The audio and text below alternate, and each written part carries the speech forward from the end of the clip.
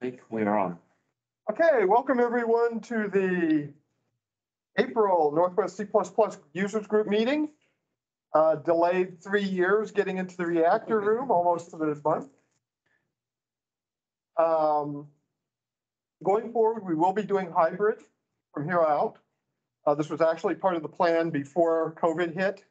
We're now realizing it. I'm just realizing speaking through a mask is actually taking a little extra breathing, so that's new to me as well. We do have 3 sponsors tonight I want to thank. First one is Microsoft for the room. That'll be going forward. As you may have noticed, we also now have a meetup group. So we'd like to thank JFrog and Conan for sponsoring our meetup group. Thirdly, everybody knows we had kind of a door prize thing, right? And the door prize is a free pass to CPP North. If you want to participate, we're going to do a raffle here in just a quick second. No par value for the prize per se. You have to stay in the hotel that's designated for the conference. And I don't remember the conference dates off the top of my head. That is sponsored by CPP North. Chris was going to be here to actually do that, but he got roped into another conference and he's speaking somewhere in the UK at the moment. So what we'll do, all the rules were online. Board members are not eligible. Sorry, folks. How many people? So given this is the conference is in Toronto, Canada. Says the dates are July 17th through 19th. Thank you. July 17th through 19th. So how many people, just by hand, would be interested in going to CPP North for free? Anybody? Just in case it needs to be mentioned that if someone doesn't have US citizenship, then they will probably need some visa to Canada. That's a good point. Yeah. Okay. So we don't have any takers. So if I generate a random number and put in 0, the answer is always 0. So we're done with that one. Moving along to our featured guest tonight is Pete Williamson talking about Remedial C++ 17 library features. And he has a plethora of slides. So I'm going to hand off to him. Howdy, everybody. My name is Pete Williamson. I'm your speaker for tonight. And tonight we're going to be talking about Remedial C++. This is actually part 2 of Remedial C++ 17. Part 1 was about the new features added to the language. Part 2 is about the new features added to the library. So tonight we're going to be talking about new features added to the standard library. I should point out that there's also a Remedial C++ 14 and a Remedial C++ 11 lecture in our Northwest CPP archive. So if you go to our YouTube channel and you want to learn more about older versions of C++, for the same reason we're talking about this tonight, that's certainly an option to you and something you can do. So how did this come about? This came about because I work on the Chrome team, on the Chrome browser, and when C++ 11 came out, we couldn't actually use it for like 5 years. So 5 years later, finally all the compilers supported it, finally we could use it. It's like, okay, I better learn this. And as long as I'm learning it, I might as well teach other folks and bring them along with me. That's what I did, and then 3 years later, which was 5 years after the release of 14, I did it again for C++ 14. And now that it's been about 5-6 years since C++ 17 came out, I figure it's time to cover C++ 17. And sure enough, 2 years from now, I expect Lloyd to call me and say, hey, what about C++ 20? All right, so one of the things I've discovered is that even though I have waited 6 years now to talk about C++ 17, not all the features are available everywhere yet. So I tried to compile some of these examples on my Mac using MaxClang 14.0.3, which does not actually have parallel execution, which is part of the C++ library. Now, I expect it to take a while for language features to get in, but library features, they should just be able to take some code, right? But not there yet. Okay, other things to mention. There's some advice from a guy named Andre, who used to be part of our group and has come here before, that you should know 10 times as much information as you're going to present. I did not follow that advice tonight. If I'm lucky, it's maybe 1.5, maybe 2, and maybe even patchy in places. I'll do the best I can. The only reason I'm not following that advice is not for disrespect from Andre, who I have a great deal of respect for, but because this takes a lot of time to prepare and I just didn't have enough time to learn 10 times as much as I needed to learn. Let's see. I want to make sure I give you time to read slides and digest. My manager tells me I talk way too fast when I'm presenting technical material. So feel free to raise your hand and slow me down if I'm ready to leave a slide after you've read the first 1/3 of the slide or something like that. Also, if you want to ask some questions, please ask questions. Yes. What about this is remedial? It implies we failed somewhere. So I don't know if you remember back when I gave my remedial C++11 talk. I introduced it something as follows. Well, class, your managers have sent me here today because you've been using C++ in a rather antiquated way. It's 2016 now. C++11 has been out for 5 years, and you're still using C++98. It's time to learn these features, class. And that's how the first one got its name. I just sort of stuck with the name ever since. Any more questions? All right, once again, if there's questions, feel free to interrupt and ask as we go along. You don't need to wait until the end. As I've mentioned already, there are 167 slides tonight. That gives me about 30 seconds per slide, and I've already spent 3 minutes on this one. So we'll see how we go. And we started 10 minutes late. This is also true. Let's see, that's the story of how I wrote this. This is a high-level overview. I'm not going to go into all the weeds on every single feature. There just isn't time. There just aren't enough slides. If you want to learn more, may I recommend, hold up for the camera to see, C++17, The Complete Guide by Nikolai M. Josudis. I hope I'm pronouncing your last name correctly if you ever see this, Nikolai. I have nothing but respect for you, and I hope I got that right. But anyway, this book... The J is silent. Okay. This book covers everything you might need to know about C++17. That's just the deltas that C++17 brought along. Many of the examples have come from this book. Let's see. Okay, I think we are ready to start. Let's get going. So this is the book I just told you about. Lloyd will post these slides online on our website, so you can go and get the slides if you want to follow this link to get the book.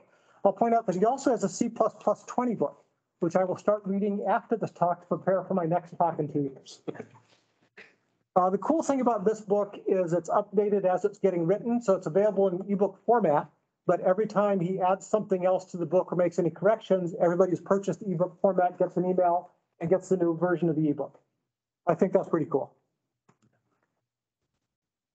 Okay, as I've already mentioned, this is part 2. This is where you find part 1. And now it's time to talk about new library components. So first of all my slides have tried to follow the same general template. So for each feature, I'm going to tell you what it does. Hopefully, I'll simply explain the general idea. I'm going to give you an example, and any new code that's added with C++17 is going to be in purple. And I'll try to give you some wisdom about when to use it. I haven't used all these features myself, so in some cases I'm guessing. In some cases I will have nothing to say because I just don't know enough.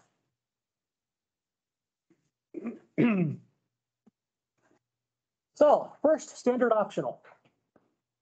I realize this could be a very dry talk, so I've tried to intersperse it with less dry pictures. If you have any questions about what's that a picture of, ask me afterwards. I'll be happy to talk about it. Optional type. What does it do? Standard optional is a type that either does or doesn't contain a member of the template or doesn't contain the type P. So here's an example. You can use standard optional int, convert string to int, and then string. So if this succeeds, standard optional int will get an integer. If this fails, standard optional int will get nothing. So when would you use this? Well, right now, what we do a lot of times is we'll return a null pointer if there's no value and an actual pointer to something if there is a value, which means you have to do a null check. So this is one way of not doing a null check, but then I will point out that the check for a standard optional being empty is a little bit more heavyweight than a null check. So you can avoid the dangers of null pointers by adding some extra code and some extra syntax and typing more characters, if you like that. You can use this whenever your function returns a value, or not. You can use this whenever you have an argument, or not. It can be safer and a cleaner interface than throwing exceptions. When you're passing optional parameters, the fact type of the parameter standard optional T makes it clear that the parameter is not required. But I wouldn't go overboard and I wouldn't replace every single new one in your code. I wouldn't go say, hey, this 100,000 line code base, we're going to refactor it all so we don't have any more instances of null. All right, let's keep going. Standard variant. So what does it do? So you may have used some of the variants from Microsoft classes before, like I've used the MFC variants. I've used variants in like ATL, the ActiveX template library, and things like that. This isn't quite the same in that this can't really contain anything. What it contains is one of a number of types specified at compile time. So here's an example. So this is a standard variant that contains either a string, a bool, or an integer. And then you can get by position number 2, so that's position 1, position 2. I'm sorry, 0, 1, 2. Of course, it's 0 based. If I try to get number 2, I'll be trying to get an integer. Or you can say, I want to get an integer out, and I'll try to get an integer. And it will throw this error, bad variant access, if there's an error. Instead of throwing the error, shouldn't it return an option type? Yeah, but then you have to add the option type to your list of things. Maybe that makes the code using it a little bit more complicated because you have to check the option every single time. I didn't design this, I'm just telling you how. Okay, I'm just curious. All right, so when should you use standard variant? Deserializing might be a good use case. It can allow you to have a collection of objects that don't necessarily derive from the same base class. I'm not sure what you would use that collection of heterogeneous objects for, but you could do it. In my opinion, this is best avoided in case you really need it. So like any of the variant classes, it's harder to reason about if you don't really know the types. There will be times when you don't know the types and times when you absolutely need it. But other than that, I'll try to avoid this as much as possible. Question. Yes. Hi, if you have a code base that does not allow exceptions, which I think you do in the Google universe, is this a reasonable way to return either a desired object or say an exception type to avoid throwing exceptions, or is that not? So I would just not use this if I had an exception-free code base. Okay, So yeah, generally an exception-free code base, you're prohibited from calling anything that could possibly throw an exception. So we would just not call this. Yeah. right. I'm not talking about actually throwing something. I'm talking about returning something that might have been thrown instead. So you have an object of that derives from exception, Right? return it rather than throwing it. Ah, I see. Maybe, I don't know. Okay. Robert, I didn't use C++ for a while. What is the advantage of variant over union? it's a similar idea done a C++ way with templates. It supports full C++ functionality for the members. Yeah, And it ensures that the correct destructors get called. yeah. It's essentially a discriminated union is what it really, so it's a union plus the type that's really in it. Type safety is the biggest reason. Yep. So as you might guess by my opinion thing here at the bottom, I'm not a big fan of unions either. Yeah. Yep. Nor am I a big fan of standard any for exactly the same reasons. So wait, any what? How is that different? Oh, my pictures have been rickrolled. Okay, so how is this different than a variant? So an any is a variable that can hold any type. So this actually is like the old Microsoft Foundation classes variant. You can ask what type it has inside. You can only take out a value of that type. So here's an example of how you might use it. You can have variable 1 and just assign it something, maybe an int. Variable 2, just assign something else, maybe a string. And then you can check the type. And then if you get the types, then you can try and cast it to what you think it should be and print it. So that would be a pointer type internally? I would guess so, but I don't really know how it's implemented. Given that it's a library class, not a part of the language, I think your assertion that it's a pointer type is exactly correct, but it might be a reference of some kind. Which are really pointers, but that's another story. So when would you use it? Maybe you have a container of mixed types. Again, I don't know why you would have a container of mixed types, but maybe you do. Maybe you're deserializing data, which is sort of similar to our use case for variant. So like variant, I would say that I think this makes the code harder to reason about. I recommend minimizing its use to where you absolutely need it. So Okay, standard byte. So this is a new type to represent a byte. Now, it's interesting to note that it hasn't actually been hard-coded to 8 bits, but it can understand, it can use whatever the machine's architecture uses for a byte. So it's implemented as an EDOM using an unsigned character underneath. So here's an example of how to use it. So you just declare something as standard byte, and you can pass in the hex value of the byte. You can do like shift equals operations on it, and when to use it. I would say that if you have raw data that's machine data underneath, this is a better fit than using unsigned character. It turns out to actually use unsigned character underneath, so performance-wise, there's no difference. But as far as the declarative power of your code in communicating to the person that reads it, who may be you 6 months from now, I think this does a better job of describing what it is you're trying to do. Robin. I heard a definition of a byte as the smallest addressable memory cell. Mhm. So if the smallest addressable memory cell is 16-bit, then the byte is 16-bit on that architecture. Correct. That and this is the difference from the types based on char, which are always one. Size of char or unsigned char or signed char is always one, as opposed to byte. And byte might be 1 or 2 or more. I see. Yes. Really? Any other questions or comments? Just another note, there was, I think it was Fairchild had a processor out at one point, had a unit or a unit size of 12 bits. So you can run into weird things like that with this too.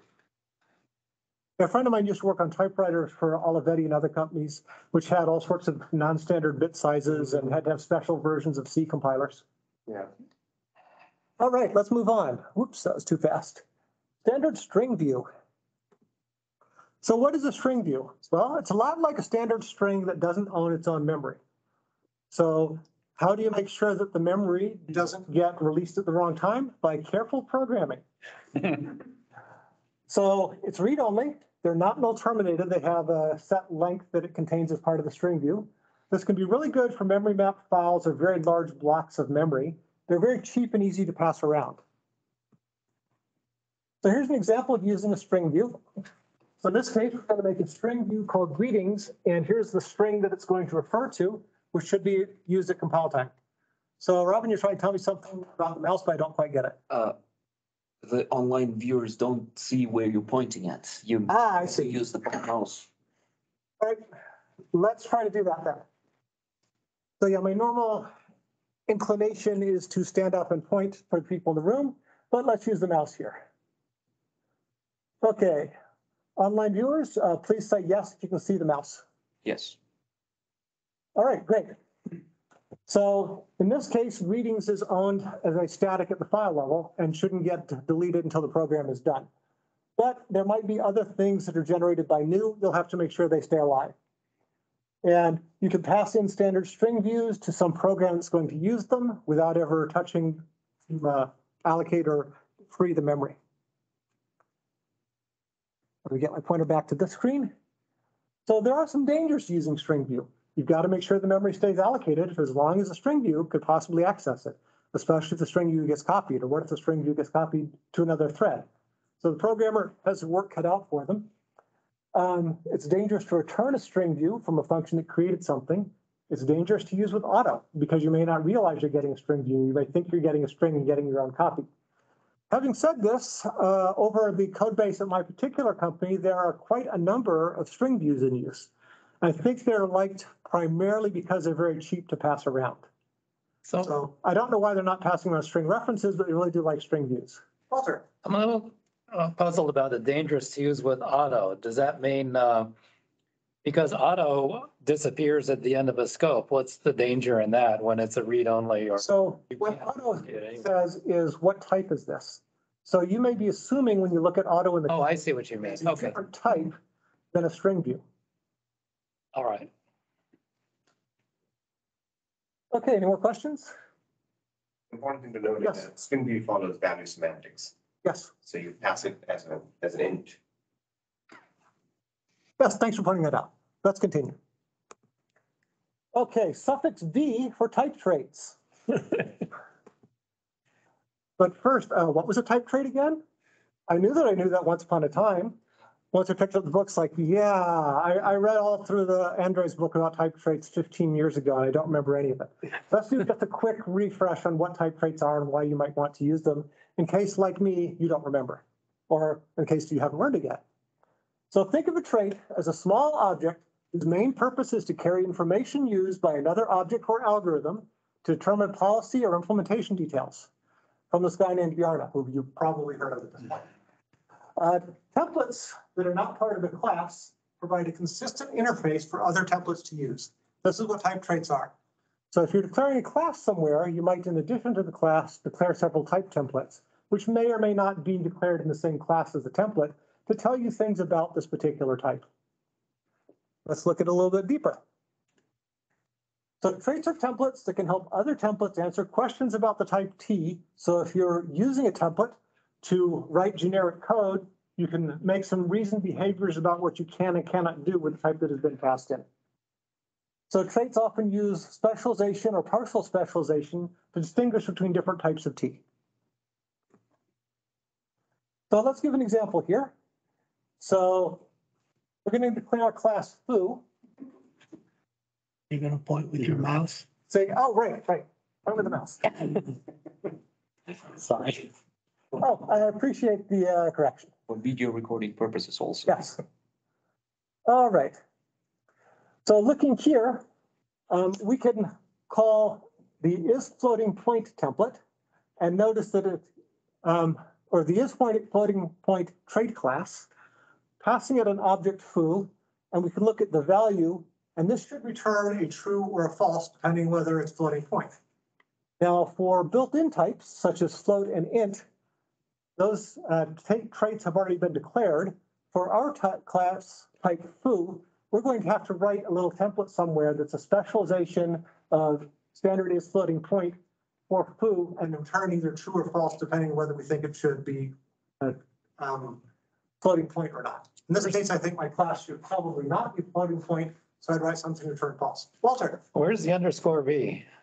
We'll get there. Okay, I'm going into the pre-information you need to know before telling what underscore V all right, is. And also motivating why underscore V might be a good idea. okay. Yeah, note you've got to say standard : is floating point foo : value to find out whether you've got a true or a false. All right, so let me bring my pointer back so I can advance the next slide. Now, suffix V for type traits. You notice that those type traits ended with : value. A shortcut to this is just to use underscore V instead. So the C++ 11 way is to say standard is pointer of T value. C++ 17 way is to say standard pointer underscore V. So basically, this is just saving you some typing, nothing more, nothing less. A little bit of syntactic sugar to make your life hopefully a little bit sweeter. Oh, what value does it return if it's not a pointer? It's either true or false. False. Only true or false, or is it? There is a template specialization to return false under normal cases, and then there are specializations for pointers that return true. So if you Okay. have a T star and that rule matches, then it will return true. I guess I don't even understand why there's a : value there if it's only true or false. If it's is pointer, why wasn't that sufficient? Okay, because I haven't shown you the underlying mechanics of how you build type templates. So inside the type template, you're going to have a value called value. So you're declaring like this little bitty template in class, which has a value called value, which you will set to true or false when you are doing the override. So as I said, sorry, I'm doing this at a very high level, eliding lots of details. That was one of the details I chose to elide. To try to keep this talk in an hour and a half, we will see if it was successful or not. Okay, I'll be patient. Now I assume it returns true only for the raw pointers, not for the smart pointer. It depends on how the smart pointers are overridden with the type traits. So if the type trait declaration for the smart pointer decides to return true, then it would return true. If it's in standard, it's defined already.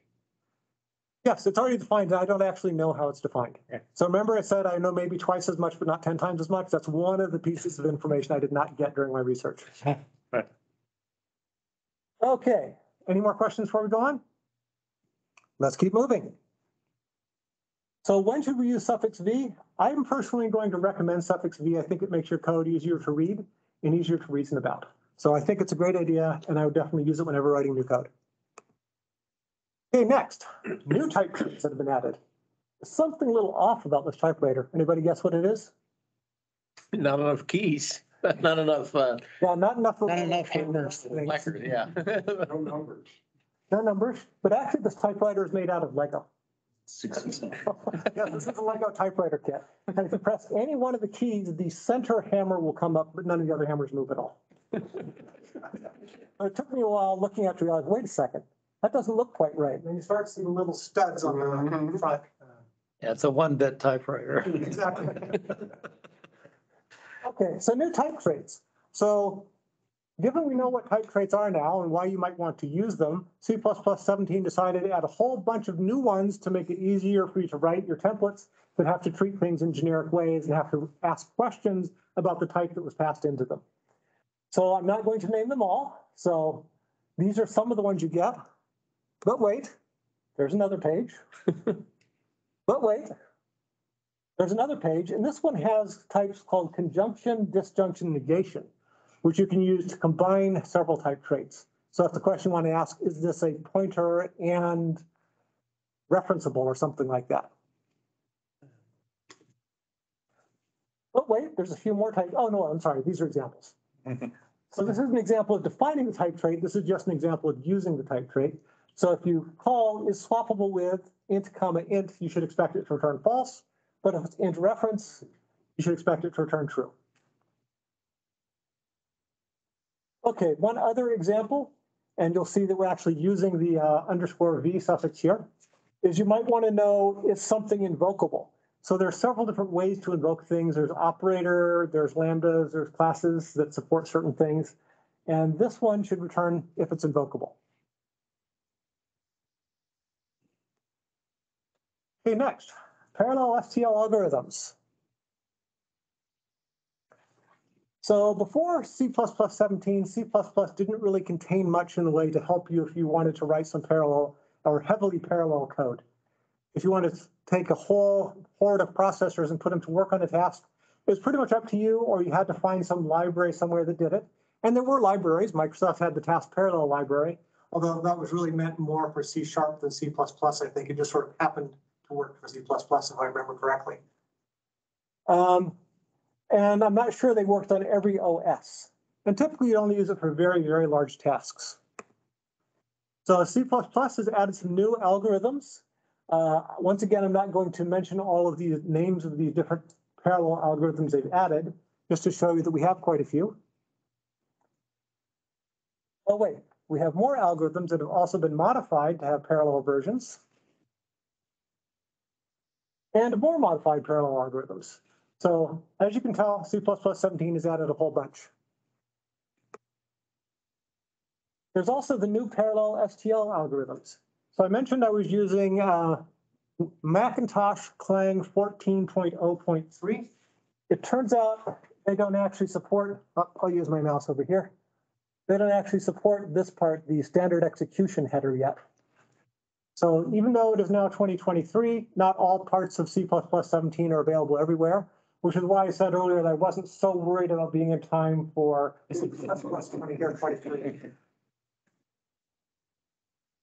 It just means you're gonna have to do an update when they finally get execute, finally come in. It's like, instead of remedial C++, it's gonna be possible C++. So Instead of remedial C++, it'll be universally possible. remedial C++ updates, remedial C++ modified, something like that. We'll see. I'll get back with you in 2024. I'll get back with you in a year or so and ask me if it works. All right, so when should you use these STL parallel algorithms? The short answer is measure, measure, measure. So if you're doing something, a big task 10 times, almost certainly not. If you're doing a big task 100 times, almost certainly not. 1,000 times, probably still not. 10,000 times, maybe. 1,000,000 times, we'll probably see a speed up. So it depends on what you're doing and just how big the task is. I'm imagining a reasonably small task, but whatever you're going to do, measure before you decide this is a great idea. So when should you use these STL algorithms? Let's see. I mentioned that they're not available on all platforms yet. And I mentioned that you needed to measure. All right, let's move on. Standard for each n. So this is going to do a for each, but it's only going to operate on the first n elements. So it's sort of like if I know I want to use just the first 10 elements of this collection, but I don't want to write if I equals 1 to 10, I want to have something more generic, then this function is for you. I should also note that there's a copy n, generate n, and fill n provided to you by the new version of C, new version of C++. So here's an example using for each n. So what I've done is I've declared a vector of fruits. Apple, banana, cherry, durian, and I actually read in Wikipedia that eggplant was a fruit. I'm not sure I read correctly, but that's what I saw, so it's going in here. And seeds. Okay. So we'll have a standard string, fruits I like, and I'll do a for each n from fruits beginning at the start and going to the third element, and I will add that to the list of fruits that I like. And then for my second one, I'll do a for each n, starting at begin plus 3. I'll take the next 2 and we'll add those to fruits I don't like or fruits I don't want. All right, bring my pointer back and off we go. Wait, there was an example, there's no why to use. Okay, sorry, missed that one. I should have had a slide saying when you would use it. And I completely recommend this. I think it's fine to use. So whenever make your code look better, as I often say in most of the other slides. Okay, the next one, standard reduce, which is a parallel friendly algorithm. There's parallel versions of this available. So it's a parallel friendly way to sum up a big list of values or to act upon a big list of values, accumulating the result. So in this case, we could have a big vector called data. I like calling my vectors data until they're proven otherwise. And we can pass in a starting value and then how we want to combine them. In this case, I've chosen standard multiply, so I'll be multiplying them all together. So when to use? I'd say it's especially useful for combining results of parallel algorithms, which is why it's important that it's parallel friendly. Okay, transform functions. I don't know how many of you watch Robotech. That is a VF1 fighter which transforms between mode with arms and legs and mode where it's a fighter and mode where it's a giant robot. That's how it got picked for this slide. So there's transform reduce, which is just like reduce, but it applies a transform first. So if you want to process a whole bunch of data in a similar way and do something complicated, a transform is almost always what you want. They're very powerful. They can do a lot. I haven't actually needed to use them because I'm mostly connecting gazintas in one layer of the big layer stack to gazaltas in another layer of the big layer stack. But if you're doing lots of heavy lifting data processing, this could be exactly what you want. So here's an example of standard transform reduce. So we'll call transform reduce, pass in a pair of beginning and end for the range. We'll give it an initial value and then a lambda down at the bottom that is what we want to call.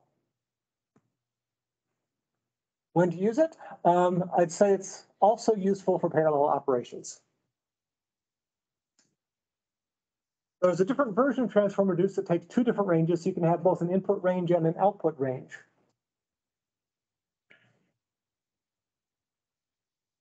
Is that correct? No, something is wrong. Sorry, I missed something somewhere. Oh, that's right. This one doesn't have an output range. It just computes a value for you. And then this one puts the values that it computes into the output range. Okay, similarly, we've got an inclusive scan, exclusive scan. So imagine you've got a big long block of data and you want to scan your way all across the big long block of data. So here's an example of using inclusive scan. So the difference between inclusive scan and exclusive scan is the first and last elements. You could either be inclusive or exclusive with them. Other than that, they operate exactly the same. So if you had a standard inclusive scan of this particular vector, and you pass it the begin and the int, and an outstream iterator that would, after things had been included with each other, give you an output, then this is the output you would get. Just like underneath, there is a reduce operation going on, adding them together, because that's why you don't see the add. Okay, bring my pointer back, and so as I said, inclusive scan excludes the first value, exclusive scan does not, but that means you're going to need an initial value for an exclusive scan. It needs to know, what do I start at? I don't have any guidance because I've never needed to use any of these. So you're on your own, sorry. Transform inclusive scan. Remember how I said transforms make everything more powerful? What if you have the same thing, but you could call an extra function? So this, you can provide a sequence that might look like this.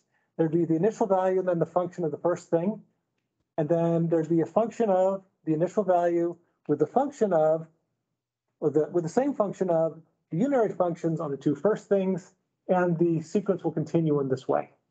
So it's sort of calling the transform and summing things up or multiplying things up, whichever you choose to do. So here's an example of how you might call transform exclusive scan. So once again, you have data range for the input, a data range for the output, the binary operator you want to use, the B in that last function, and the unary operator you want to use, the F in the last slide, and the initial value to start with. Robin. Can you show the previous slide, please? Absolutely. I apologize. Let me know if I'm going through these too fast. In the last line, I see two letters B. Is that That's correct. accident or intentional? That's intentional. So it's basically like rolling up from one end. It's going to grab the first thing, call a function on it. Grab the next thing, call a function on it. It's going to combine those two with a combining function. Then that's going to get combined with the combining function of the unary function called the next element. And then that whole thing is going to get wrapped up, and it continues that way. Okay. And it's going to continue to build a sequence for you. Okay. So having said that, you will probably not wonder why I really don't have any good idea what you would use this for or when you use it. So I'm sorry I can give you no good options for when you might need this. Walter. Well, something occurs to me. We're seeing as these slides progress, more and more combinations of lower level operations with a new name. Doesn't that imply kind of a lack of composability of the lower operations? Why do you need a special function to compose them? Possibly, my guess is they wanted to add syntactic sugar for those people for whom composing it was something they did often. So maybe there's some group of people in some numeric processing regime that does stuff like this all the time, and a little bit of syntactic sugar makes our life easier. But having said that, I'm only guessing. I don't know the answer. Okay. Any other questions? All right, let's move along. String searchers. So what string searches are is a way to search for a string very quickly in a very long selection of text.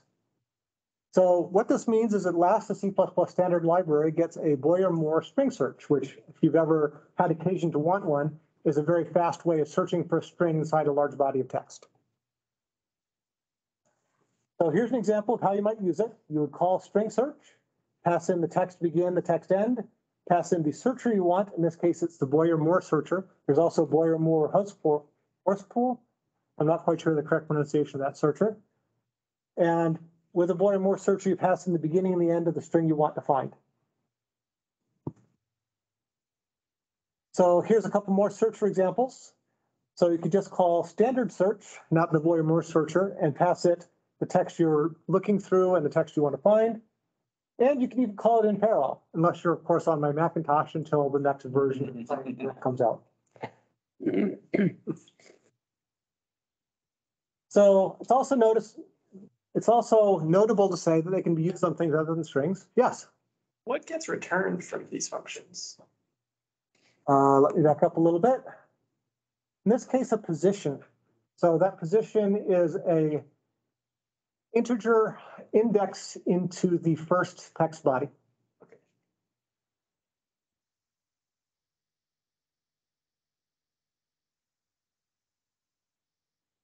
And you can use predicates to customize the search. So once again, I forgot to add a slide that says when you would use this.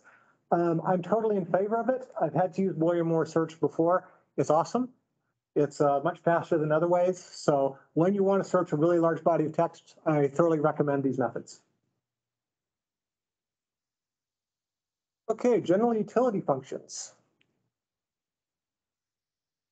So there's general utilities, size, empty, data, as const, clamp, and sample, which we'll go through. So standard size, as you might expect, it gives you the size of the container. So for a standard vector here, you can call standard size on it. It would tell you how many objects are in the standard vector. Now, sometimes you don't know whether you're being passed a collection or an array as a parameter. You might want to call one method as collection and a different method as an array. So the nice thing about standard size is it will give you the right answer whichever one you pass in. So the big reason you might want to use this is when you don't know what you're going to get. Does it return the size in bytes? No, it returns the size in elements. Number of elements? Yes. Okay. So for an array, is it similar to array divided by array sub zero? Yes, it's similar to that. Similar to that. Or if you have vectors like vector.length, it's similar to that. So we'll call the right thing depending on what you have. Okay. Okay, standard empty, pretty obvious. It lets you know if a collection is empty. So I'd say this is good for a container, a raw array, or an initializer list. So even if you just have C++ initializer list, which is a type initializer list, this will give you the right answer. Standard data. So I really wanted a picture of the next generation data, but all those pictures seem to be copyrighted. We're putting this up on YouTube, so I didn't want to include a copyrighted picture here. So this is a nice picture of some cherry blossoms in Kirkland earlier this week. So standard data, what it does is it's a good way to get access to the raw data underneath a collection. So if you have a standard vector and you want to treat it as an array, standard data can help you out. And here's some examples, some code to do that.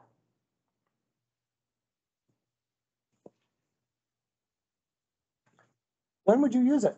When you need to get the underlying data and you want to process it with array syntax. Okay, standard as const. This is my favorite source of all constants, CRC mathematical tables. The rubber Bible.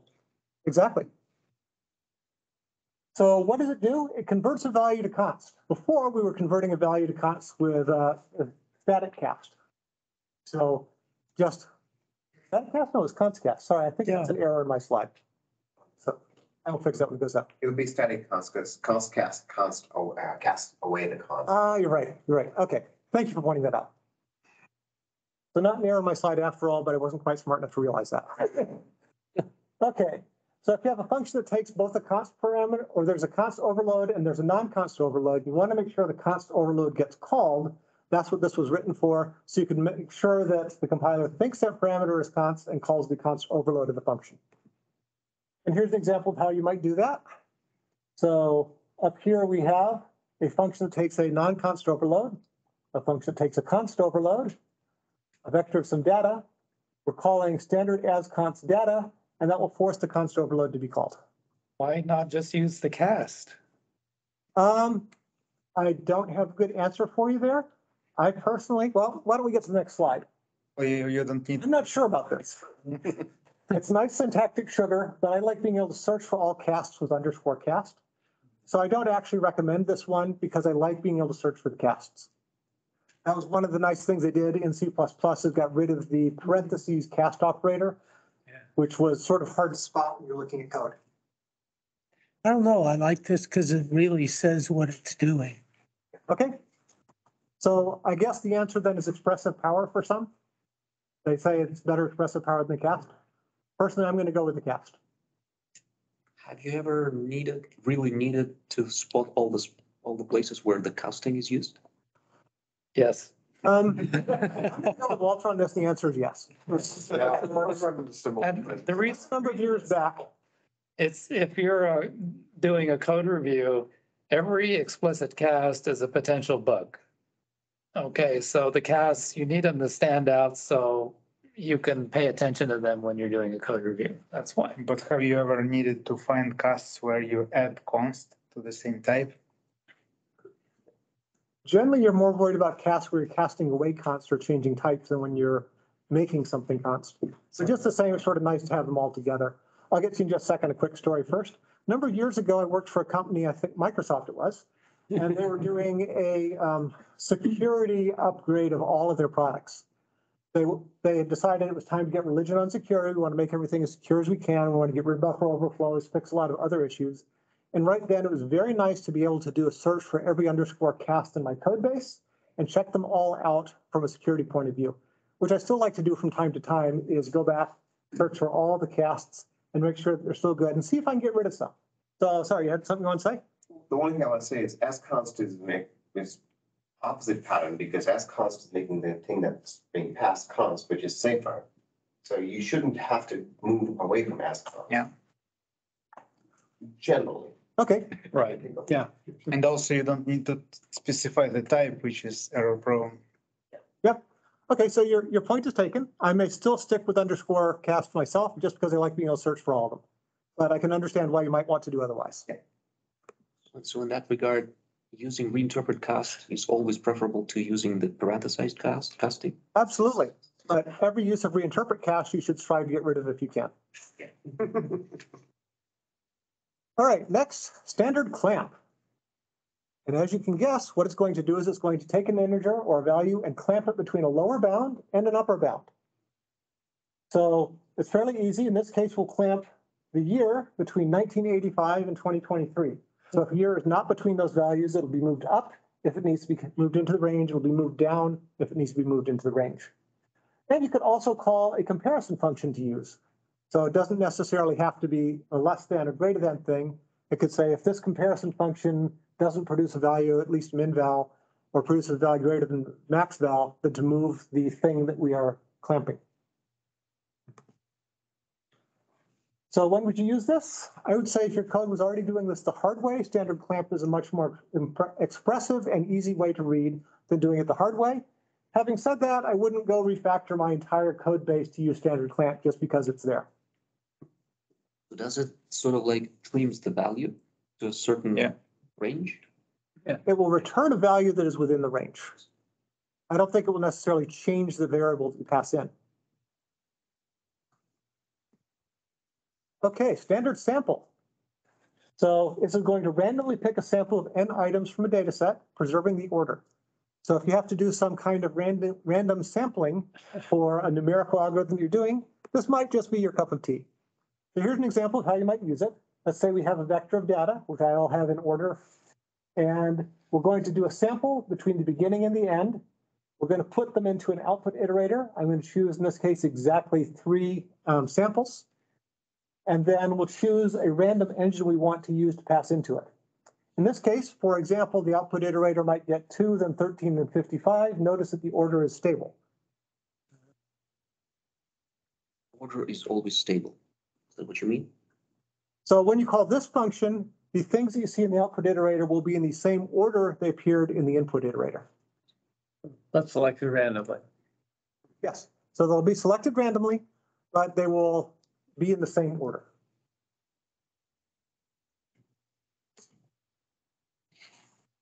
So this could definitely be useful in numeric applications. Having said that, I've never written any such numeric applications, so I can't give you perfect guidance for it. And there might already be a statistics library using this, providing this, in which case you might not need it, but if not, could be helpful. Let's see, I already mentioned the stable order. Next, we're going to talk about node handles. So what are node handles, you might ask? Let's say you've got a node, let's say you've got a C++ map, and the map has a whole bunch of nodes inside of it.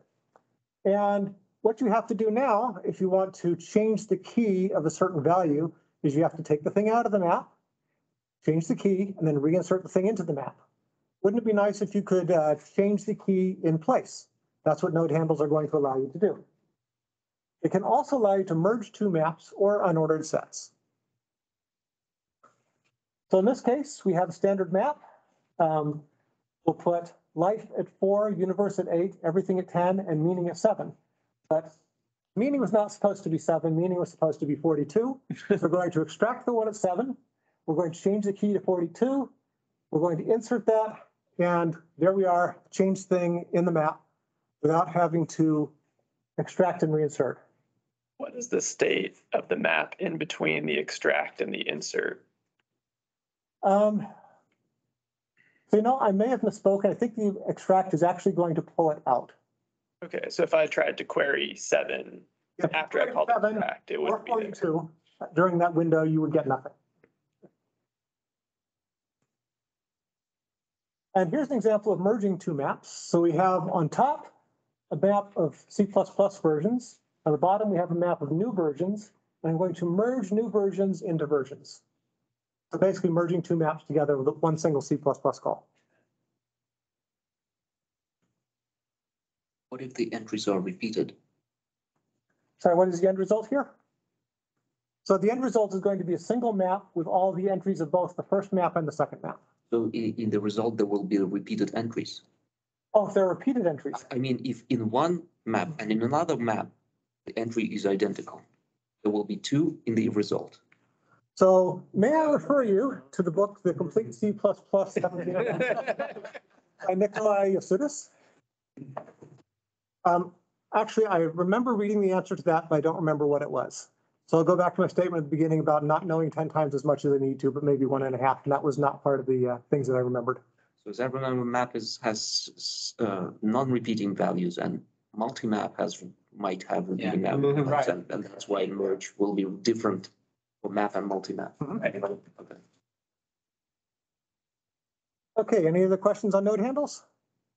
Just that I have done exactly that the hard way. So it's nice to have language support. Nice, yeah. Well, I've done it already. Okay, it would have been nice to have language. Would have been nice. It's curious, what if one map and another map has the same key, but different values associated with the key? What's going to be with that? Once again, I'll refer you to the book. I remember reading the answer, but I don't remember what it was. In my example case, I had something else that I did in that case. Segfault. That could work. Fill a map. So when would you use node handles? They're useful for renaming keys, for merging maps, or for moving a large node between similar containers. Okay, making in place better. So I don't know if you ever read about a book. There's a book called The Great Good Place. It talks about how we all have a first place, which is work, a second place, which is home, but we all need a third place where we can be our true self. So generally he talks about bars, but these folks up in Bothell made a bookstore based on the idea in that book, which they called third place books. So it could be a third place for people to be.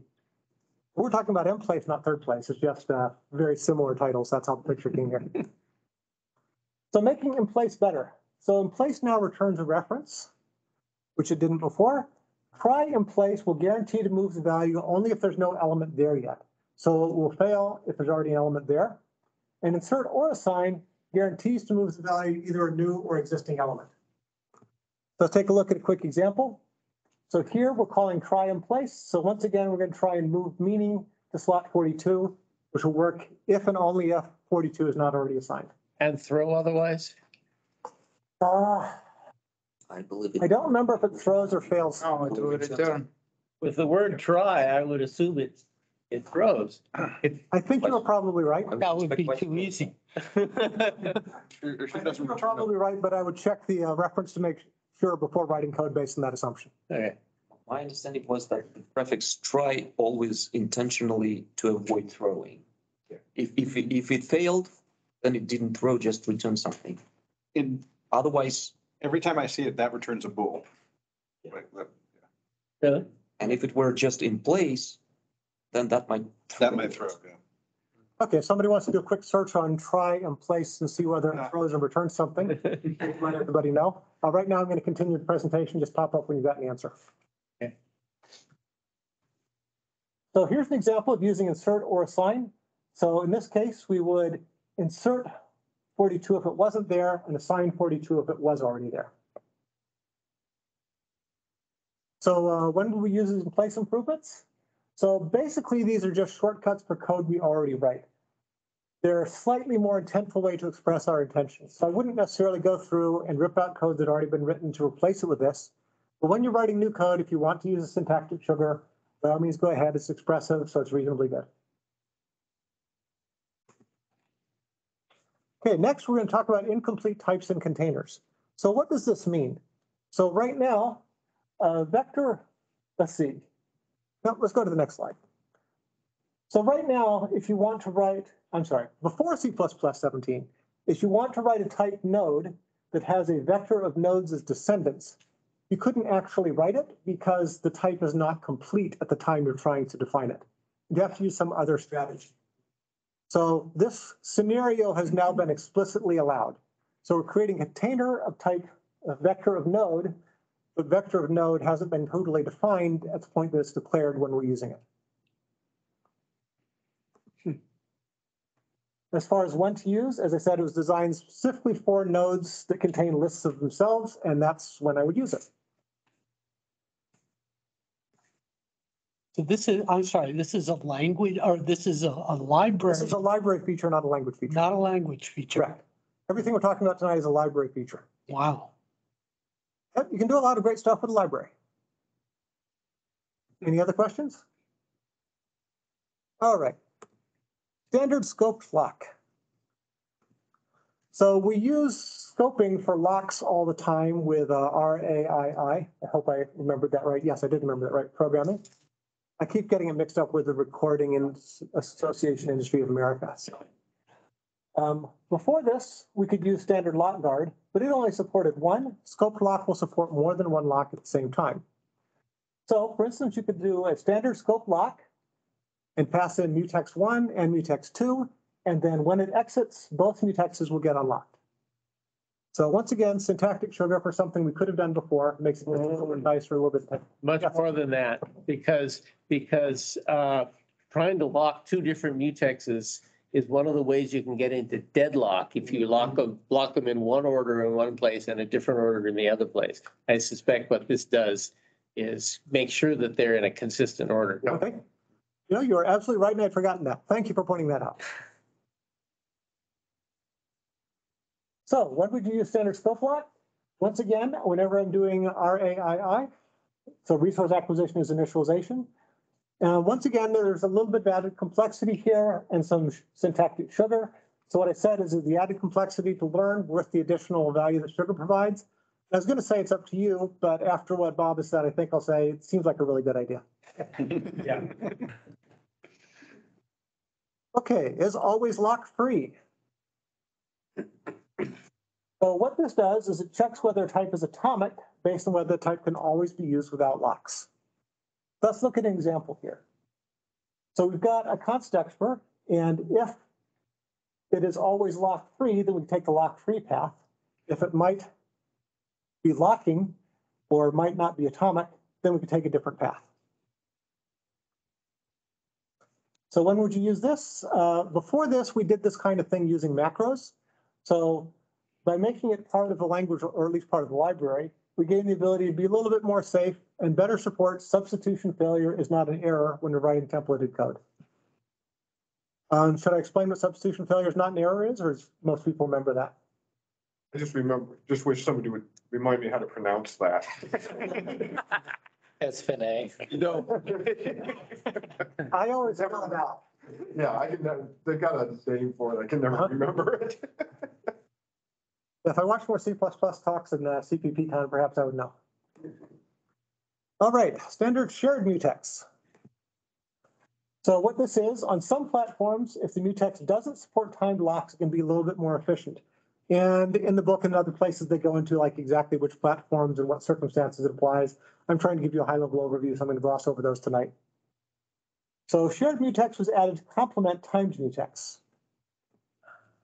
So here's an example of how you might use it. So you've got a shared mutex, and then if you're reading, you can do a shared lock on that mutex, and you can safely read.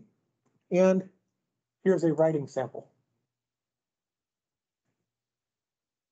So when to use this? It's good for platforms where you need more efficiency than standard times mutex provides you. And good for use with a multiple reader, single writer case. All right, cache line sizes. Sometimes you have to think about what the cache line size is to do good programming. So this lets a programmer adjust to the cache line size of the current processor as is best known by the library. So this is not going to actually query the processor and find out, but the library and the compiler that you're using, whatever they know about the processor is what will get used. So if you have some knowing better, like, no, I know the cache line size is exactly 128 and that's what we're going to code for, you can make a number of 128 and you can use that. But if you don't know, you've got some constants, hardware destructive interference size and hardware constructive interference size. Okay, that's big words. What do they mean? So the hardware destructive interference size is the recommended minimum offset between two objects that might be accessed by different threads. So if you're worried about different threads doing cache contention and you want to keep things further apart, you want to make sure you use the hardware destructive interference size. The hardware constructive interference size is for the same thread. So the recommended maximum size of contiguous memory within which two objects are placed in the same L1 cache line. To understand, when we have a large array and we want multiple threads to operate on it, we should separate that array into the threads based on the destructive interference side. Yes, based on the destructive size. I see. So here's an example of how you might use it. So what we're doing it here is we're using the value inside an align as statement in the first case. And the second case, we're going to assert that our data is smaller than or equal to the constructive interference size.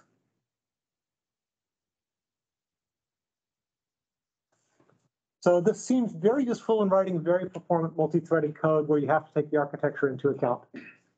And once again, as I mentioned earlier, this is compiler's best guess based on the platforms. If you know better for a specific processor, use that number instead. By the way, folks, if Fedor Prius, I believe you, it has a book that talks about this in a lot of detail, and there was a talk at CPPCon last year that was absolutely wonderful on this topic. Awesome, thanks for letting us know. All right, uncaught exceptions. Not to be confused with uncaught exception, which already exists. So what is this? When you're doing the resource acquisition as initialization cleanup, this lets you find out if there are any exceptions propagating up and how many exceptions are propagating up so you can clean up better. So unlike the older deprecated standard uncaught exception, notice no S, the new function is going to return the number of outstanding exceptions. So here's an example of how you might call it. So if standard uncaught exceptions is greater than the number of exceptions I already know about, then a new one's been thrown while I was trying to clean up. And then it tells me to clean up the current object too, in addition to things I'm already cleaning up, and then finish cleaning up. Otherwise, we can commit changes for the current object and continue cleaning up the other objects. So this is something that you would only use inside an exception handler, not in normal code.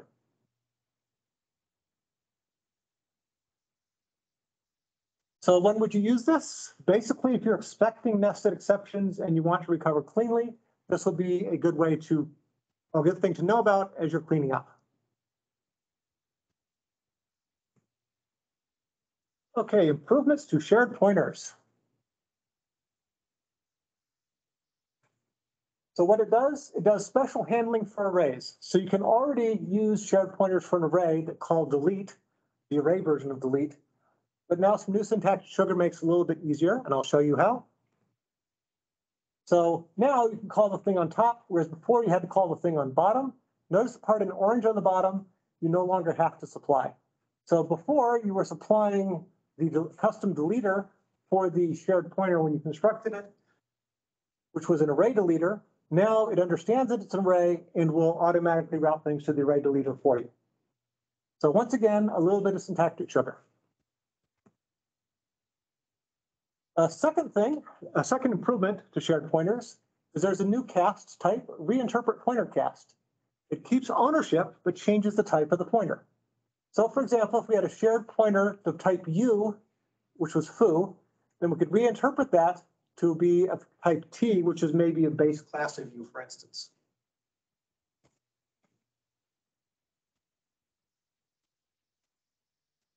A third improvement to shared pointers is that shared pointers now provide a weak member type. So if we want to get a weak pointer, from the shared pointer, we can do that using the weak pointer, which returns a weak type of the pointer t. Number 4, weak from this, lets you use the this pointer to get a new weak pointer to use. So does everybody know what a weak pointer is and why you would use it? Okay, seems like people generally know. If somebody's watching this talk later on YouTube and doesn't know, then I recommend looking up weak pointers and trying to figure out why you might use one. Quick typo in the slide, C++1. Should be I think 11. it's 17 or 11. Yes, I think you are absolutely right, and I will fix that typo in the slides before you post it. Thank you for pointing that out. I appreciate that. I reviewed these slides 3 or 4 times, but obviously not quite enough. Okay, so here's an example from the book. You've got a person, which is new person. We're going to make a shared pointer from that person. And then we're going to get a weak pointer to the person that will observe what the smart pointer owns. Say that again. Now you lost me. Weak pointer observes ownership of what SP, the smart pointer, owns, or the shared pointer owns. So basically, it's a weak pointer to the thing the shared pointer is pointing to. Oh, okay, I get it. Okay. Thanks.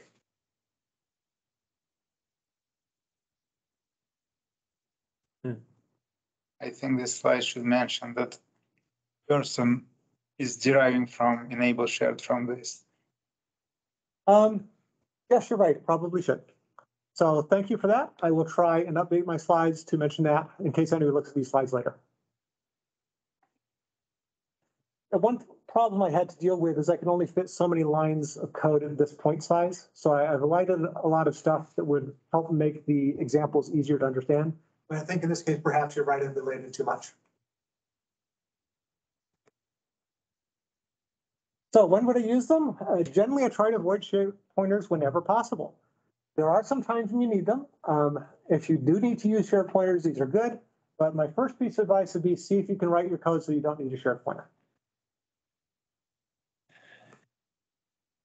Okay, there's some new special math functions. Cool. So we've got, first of all, some new functions for greatest common denominator, least common multiple. Yeah. There's a new overload of standard hypotenuse that takes 3 arguments. So if you're computing a point in 3 space and want to compute distance, it's very helpful for doing that. But wait, there's more. There's more numeric functions. Once again, I'm not going to read them all. Good. So for elliptic intervals. But wait, there's more. There's Laguerre functions and Legendre functions, a Riemann zeta function. There's Bessel functions, spherical and cylindrical, a Neumann function.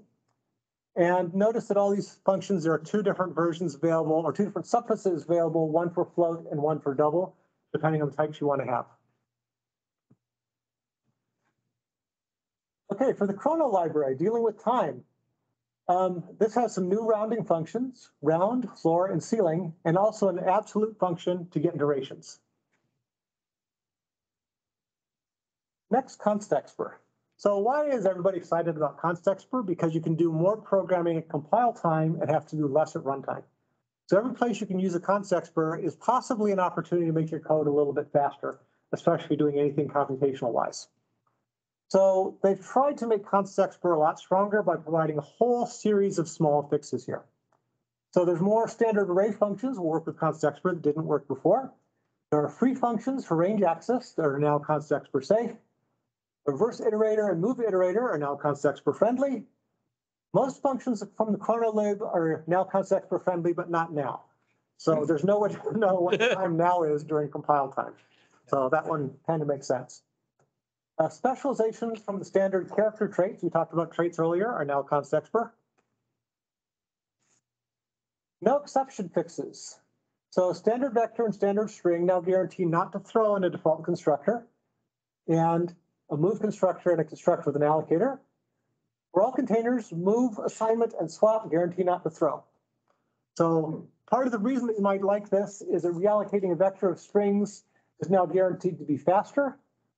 I'm sorry, vector of strings or a vector of vectors is guaranteed to be faster. Other types may still be slower, but this has definitely sped up those two possibly common use cases.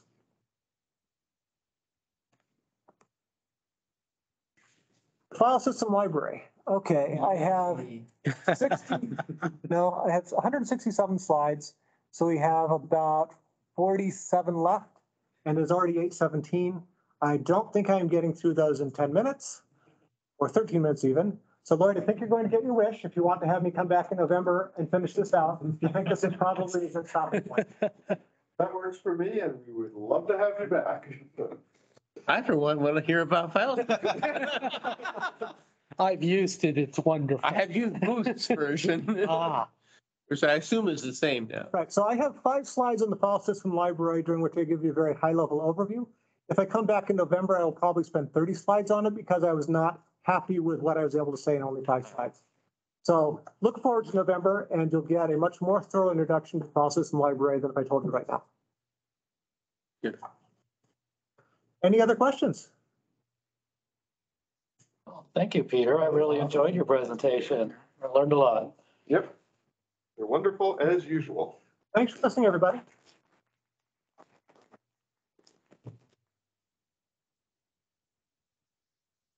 Okay, I guess at this point, we do have a little bit of a harder stop on this room than we did in the past. They kind of expect us out by 8:30. The reason for that is they're paying for the receptionist outside. That is a little bit, some of the fringe benefits we get here, so, we'll go with that. We will be back here next month. We'll be next month. I'm not quite sure on that. We'll check that. But, yep. Thank you everyone for attending. And, oh, the other one I was going to mention, at some point in the future, we will be bringing the pizza back. Yeah. I didn't know how many to expect, and it may or may not be next month, but it is coming. So. Let me stop recording. If people on the recording don't get pizza still.